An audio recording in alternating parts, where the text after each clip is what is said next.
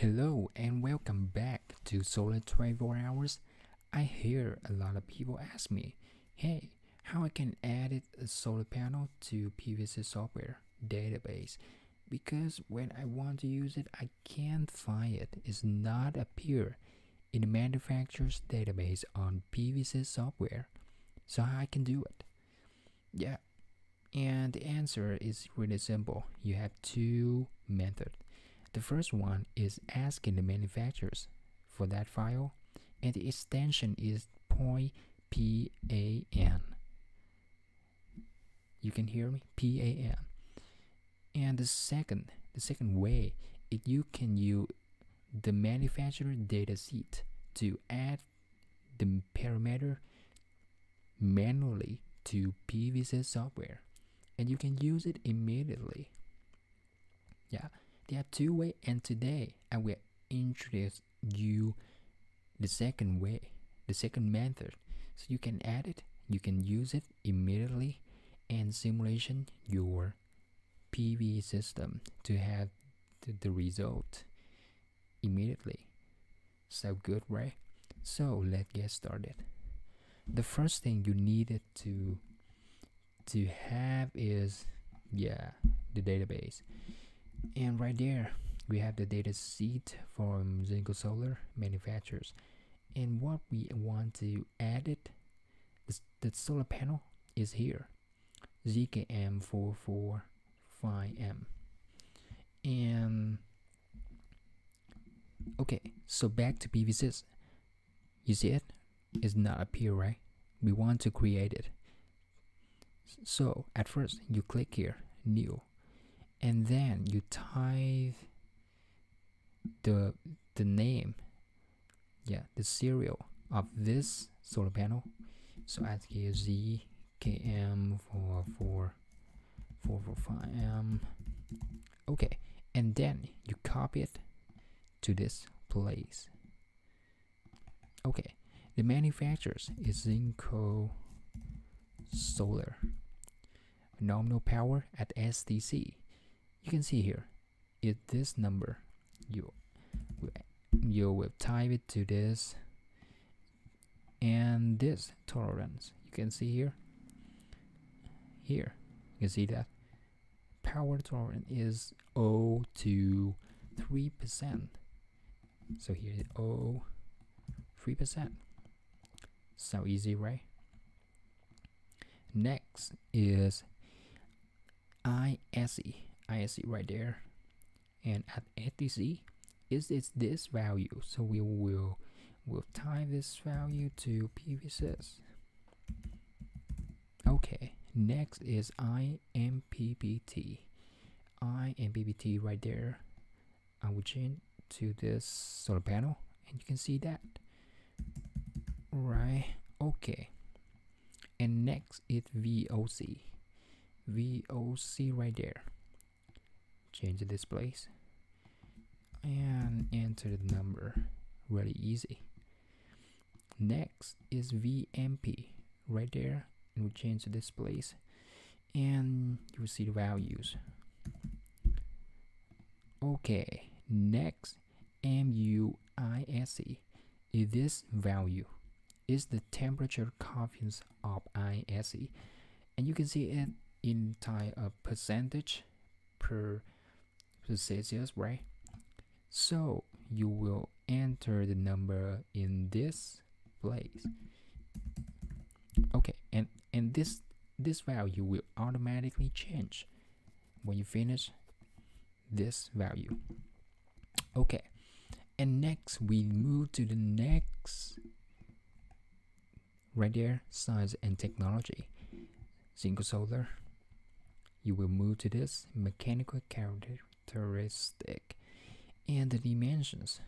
We will enter the number from the datasheet to PVsyst. So easy. Okay, and next is number of cell. I really hard to at the first time, but I have this information for you. It's really simple. Just the total number of cells you see right there is 156. So you enter this number, you divide it by 2. Remember, 2. And you have this number, 78. And you will enter this number to this. In parallel, you type 2. Okay, and you can see the total number of cells is 156. Okay, don't bother about this number. Yeah, just do the way I did, because there's a lot of solar panel with these types of cell arrangement. But in PVsyst, you just need to divide by 2 and get the number in this. That's okay. The next is maximum voltage IEC, and we can see here, you see that maximum system voltage is 1,500. I'm sorry, 1,500. That's okay. Okay, and the bypass protection diode, you can see here, it's 3.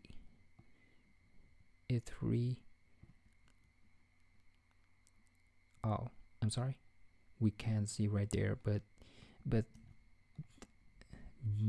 the really common with these types of solar panel will have 3 diode. And so I was searching for it. No, it's not appear right there. So we will have the numbers of submodule. We have 3, and that's okay. You also check the twin half cells. Okay, and the next is model parameters. Just give the default. And just we click here. See, right? Just give it a default. You don't need to click here, or you can click here if you want, but in my opinion, we don't want to change anything in this model parameters. Just give it as the default values PVsyst bring to you, and additional data is the same. Don't do something too much in this. Just use the default values. You move to the commercial. Right there is manufacturers, just Zinco Solar, and available from the market. For example, you know this number is, for example, this. Okay, and we back to the basic data. Oh, everything is okay. It's great. And the data source, you can want to change it to the Datasheet. For example, write this. Okay, just because you want to know which type of sources you create this database, so you will remember, and you can check the data before. Okay, so we click on this and we save at. Wait for a second. PVsyst will save this database to PVsyst, and when you go to the Zinco solar panel, it will appear on the table. I will click save, and ta-da! You can see that, right? Zinco Solar 445 watt peak. You can see it right there, Datasheet. You can double click to check the database again. Okay, so that's it. We will check it on the real simulation. I just do the simple thing. I click on the system. Then we move to Zinco Solar. Sounds simple. Right there. And do this. You can see that 445 watt peak zinc solar is appear right there, and you click on that. You can change this number. Okay, change the number, click OK, for example, and you can run the simulation. You will get the detailed result, and the report is really fast when we compare with the database file from the manufacturers. Maybe is if we more precision, more than the datasheet, but it's the fast way, and you can have the result immediately, right? So that's all I want to share today to you. So you can add the new solar panel to PVsyst and use this database to simulation and get the report for your system. Okay, and if you have any questions, anything you want me to do more in the future, just put it on the comment of this video, and I will help you, because that's all I wanted to share. Thank you, and see you in next time.